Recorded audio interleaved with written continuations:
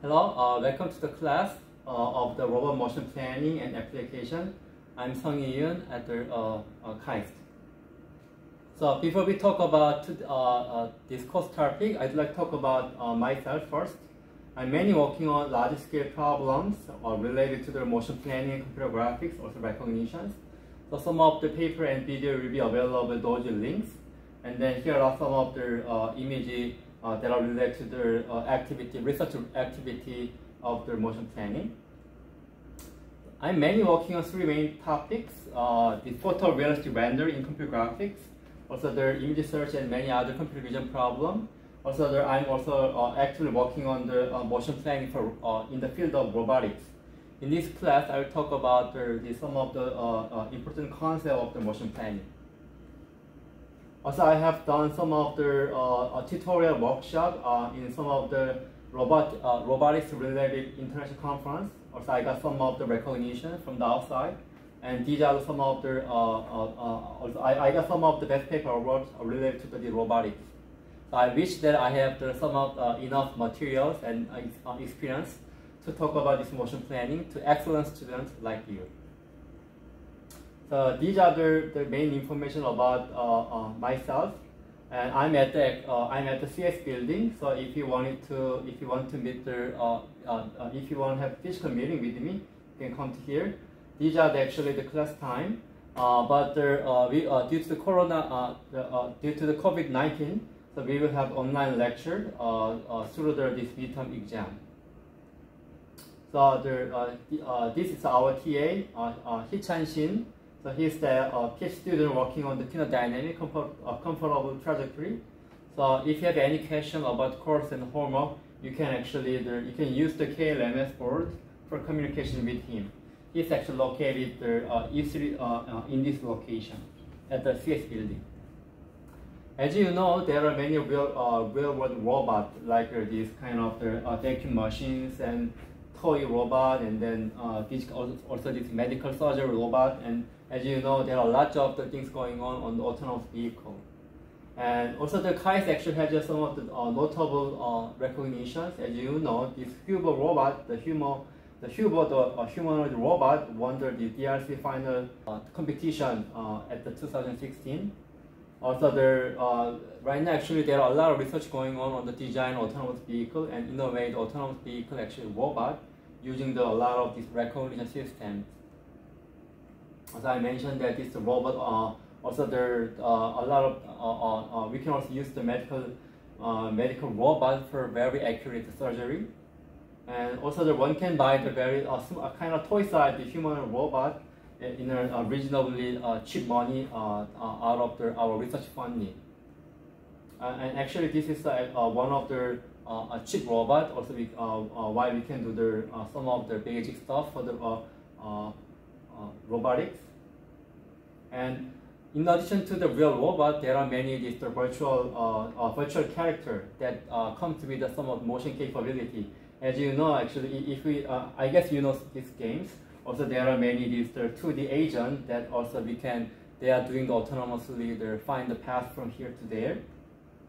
And in the computer graphics, there are many these virtual characters, and then obviously to manually create this kind of animation, it's very tedious. It takes a lot of time. So we typically using some sort of motion planning, some of the algorithm, and also we can scale up to handle a lot of these kinds of virtual characters.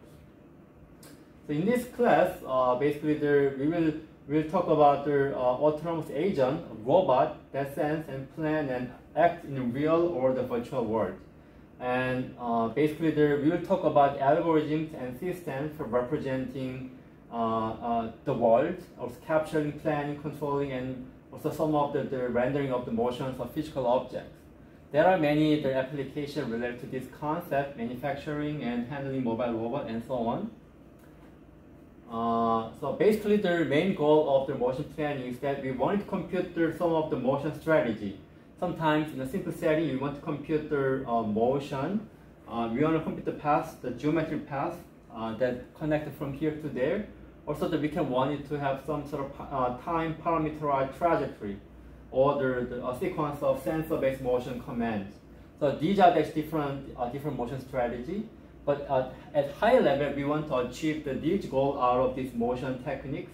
Say, go to A without colliding with obstacles, assemble product, or to build a map of environment, and so on.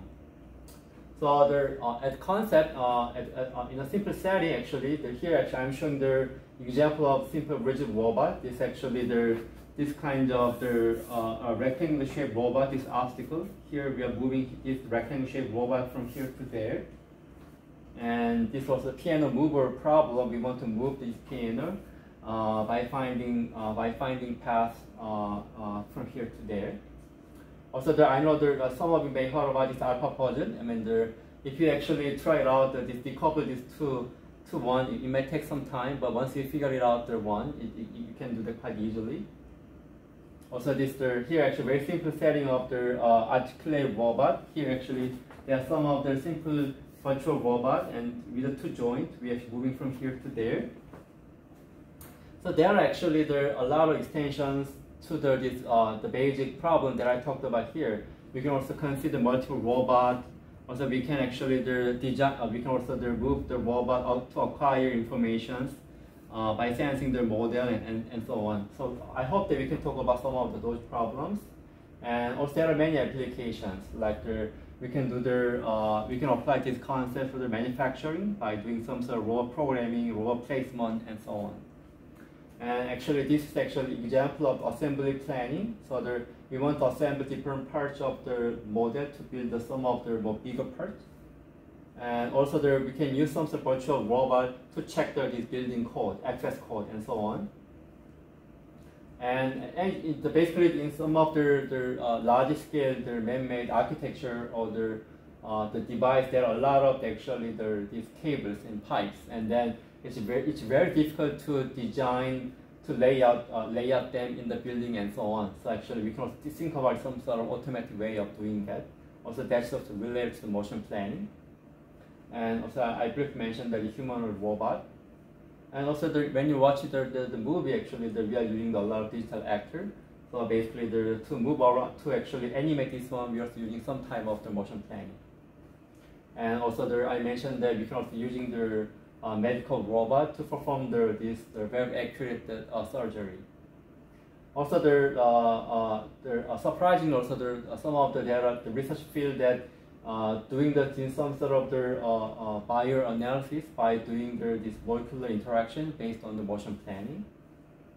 And so the long time ago, actually, we also had a DARPA grant challenge that actually they're passing through this desert with a lot of sensors to do this alternate vehicle. Nowadays, actually, it becomes sort of one of the commercial. Actually, they are pushing this actually design commercial product. And also the robotics challenge at the DARPA robotics challenge. And recently, actually, there also another challenge, the subterranean challenge. So basically, once we place the robot under the ground, actually, it's very difficult to sensor environment and other ones. So it poses a lot of challenge actually. So actually, there are a lot of research going on to address these problems. Also, I talked about this one. Now, I'd like to talk about some of the prerequisites to take this course. I wish that you had actually some of the programming skills, also basic understanding of probability and geometric concepts like event, expected value. And also you need to have some prior exposure experience to the robotics problems and application and hardware. So this is a research-oriented course. So you need to do some sort of the project, and then I assume that you actually have a certain prior experience. If you didn't take any prior course related to this robotics, this course may be inappropriate for you. If you're unclear, please let me know. So these are the main topics. Underlying geometry. We will talk about underlying geometric concept of the motion planning. And then we'll move on to some of classical motion planning techniques, like the complete motion planning and randomized techniques. And then we'll move on to sampling based or optimizing based approaches. So I will also briefly touch on the recent learning based ones. So basically this course is about the motion planning algorithm, not the control of the low level, it's a real robot. So these are actually general class structure. I will give the basically half of lecture will be given by me. So I will give the lecture before the midterm exam. After midterm exam, you need to present the paper, also to, perform the project, and then share that progress with us. So again, this is a research-oriented course. And what you need to do is that you need to choose papers that are interesting to you and present them to us and propose ideas that can improve the state-of-the-art techniques. So implementation is not really, it's not required, but actually there are a lot of cases actually they're doing some sort of the implementation. And there is some quiz and midterm exam, but much more important is that I wish that you can have some sort of fun. And I will pick the best speaker and best project, and then I hope that I can actually have lunch or dinner with our D. And also high grade will be given to the members of those that best project. So this is actually writing policy, class presentation. So I mentioned that you need to present the paper and also there is project presentation. So the 30% for the class presentation, and quiz assignment and midterm exam, midterm 30%, and the final project actually takes the project presentation actually takes the 40%. Also for the paper and project presentation, I'm not the only one who evaluate your talk. So basically, I take the 50%. Also, all the other your fellow students will take the another 50%. So basically, we will do this peer evaluation. So also there are some homeworks. Then we will follow this late policy. It means that if you submit something later than the deadline, there will be no score. It means that basically you need to submit your work before the deadline. Also, it's a little bit difficult for us to govern this one, since this will be the online course. But actually, generally, if you late 2 times, and I will count it as 1 absence, and then if you every 2 absence, I will lower down your grade. For example, if you got the A minor, and then if you absent 2 times, in other words, if you didn't watch the video 2 times, I will lower down the A minus to the B plus, something like that. This is actually textbook, the planning algorithm. Fortunately, this book is available at the web freely. Also, I'm actually working on writing down my own draft. It's not really well established, but once it's ready, I will share the document with you. Also, you can find many technical papers related to this motion planning at the ICRA, IROS, RSS, and CORN. Also, there are many other motion learning techniques. Also, there are a lot of this motion planning. Some of a lot of motion planning technique. Also, they're based on the machine learning. They're also the deep learning. So you can also check out those papers. There are many other related conferences, the Vision Conference, CVP, ICCV, and graphics. And also you can find many other papers and techniques here. This honor code class, honor code. So basically, I strongly recommend you to the collaboration. But when you do your homework, you need to do the assignment by yourself. So also if you actually use someone else's code, you need to cite and you need to act those work. This general classroom etiquette. This is also the schedule of our course, and this official language in the class is English. But if you actually wanted to, sometimes you can ask the question on Korean. But also I will actually make sure that I will give this English-based discussion, English-based summarization of those ones. So my general wish for you in this class, I hope that you can follow all the lecture materials and do the various class activities and homeworks, and hopefully these activities lead you to the next publication or some of the startup related to the robotics. These are actually homework for virtual every week. You need to browse 2 top-tier conference or journal paper, and basically go over them, and then you need to browse those. You need to prepare 2 summary and submit them through the online before the Tuesday class. And then basically the submission link will be available on the course web homepage. Also, also you can do that link is actually here. And then just 1 or 2 paragraphs is okay. You can write down English and Korean, something like that. And another one is that before you watch this YouTube video, I recommend you to go over the lecture slides. So that way you can also you can adjust yourself to this material. Also, I wish that you can come up with one question on what we have discussed today and submit it at the end of class. And then you can actually submit the question through the online link. But actually, usually you will get also I will go over them. Also, I will share some of the interesting questions with you.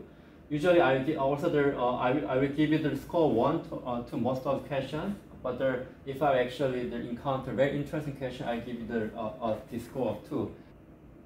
So basically, don't worry about it to get the high score. Basically, I give this score 1 of 2 to encourage you to get the more interesting questions. And also I will go over all those questions, and I identify common questions, and some I actually address them at the Q&A file, which is will be the link to this homepage, and some of the questions will be directly discussed in the class. And if you want to know the answer of your questions, you can actually write down this KLMS article over there. So basically, why I'm asking this question, even though I may not answer to them actually. So we are focusing on having a good questions in this class. Basically, I know that all of us actually, they're very well trained for answering questions. So I think that much more important activity for you is trying to come up with a very interesting questions, which may be guide you to come up with novel idea later on. This homework, so I recommend you to go over chapter 1 of our textbook. I mentioned that textbook is this one. And the next time I will talk about some of the basic components of the motion planning. So far I talked about myself, also the lecture material. Now I'd like to know more about you. So why don't you write down your name and your major and your prior experience and your plan of taking this course through the credit of audit. You can write down those ones by clicking this link. Yeah, that's it. See you next time. Bye.